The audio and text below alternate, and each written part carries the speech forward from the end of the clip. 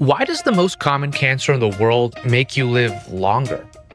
We've all heard it before, the sun is a skin cancer death ray. They say things like 2 out of 3 Australians will get it, or millions of people will get it this year, which sounds pretty scary, right? But what they don't tell you is that most of those skin cancers are not deadly at all. The most common cancer in the world by far is called BCC, and it barely acts like a cancer at all. In fact, when you have a basal cell skin cancer diagnosed, your actuarial life expectancy goes up. It's so harmless that most cancer statistics don't even include it in the numbers. So what about the deadly one, melanoma? That's the one you should actually be worried about. But here's the twist. Massive studies with tens of thousands of people have never linked melanoma with lifetime sun exposure. The real problem isn't sunlight, it's specifically sunburn. Melanoma risk goes up when you avoid the sun for months and then get blasted by a ton of sunlight all at once. People who get regular, frequent sunlight consistently have lower rates of melanoma